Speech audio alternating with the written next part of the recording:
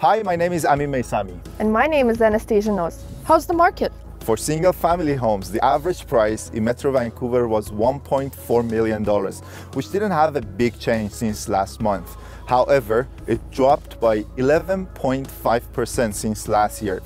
14% of the listings were sold, exact same number as we had in May 2018, and the hottest neighborhood in Metro Vancouver was North Vancouver, with 23% of the listings sold. And for condos? Yes, and for condos, the average price was $664,000, which is 6% lower than last year. 39% of listings were sold, and the hottest area was Surrey, with sales to active ratio of 32%, while in downtown only 17% of condos were sold. Want to know exactly what's happening in your area? Call us today.